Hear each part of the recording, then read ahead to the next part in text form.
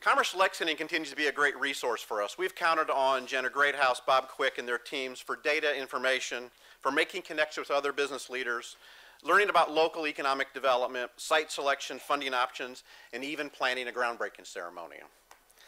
Mr. Darby Turner serves as the Vice Chair for Commerce Lexington, and I invite him to make some comments.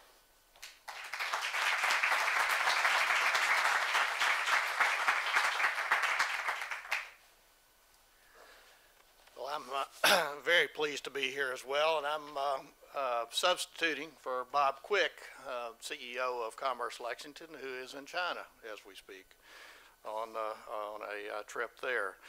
I too am very pleased to be here, and Commerce Lexington is very pleased to have been involved in the event today and the Tempur-Pedic process. Too, Emma will testify as to the quality of the product, having used it for many years. It is terrific. It is terrific.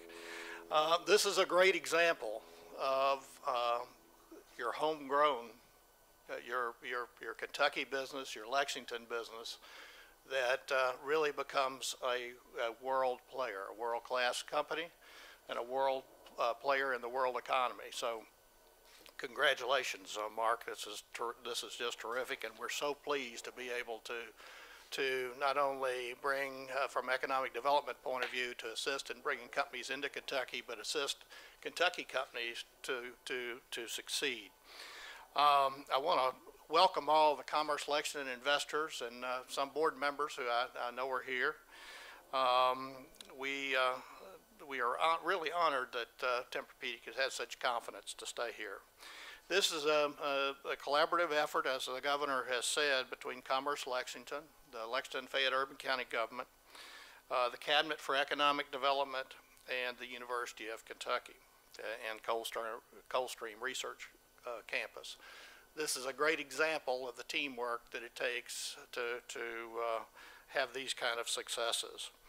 I want to recognize the Commerce Lexington team of Bob Quick and Jenna Greathouse, and the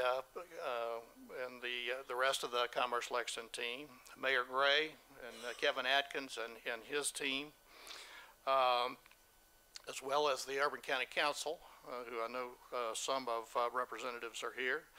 Dr. Lynn Heller and George Ward from the University of Kentucky. You're going to hear from a couple of other University of Kentucky folks as well, Dr. Todd, Dr. Capilouto, but many, many thanks. And most of all, and not without saying, Governor, thank you for the state's participation, Larry Hayes, John Bevington with the Kentucky Cabinet. So we just wanted to thank you for allowing us to be a part of this ceremony today and to be a part of this great event. Mark, I do have a little token of our appreciation for you as well. This is, this one is fungible.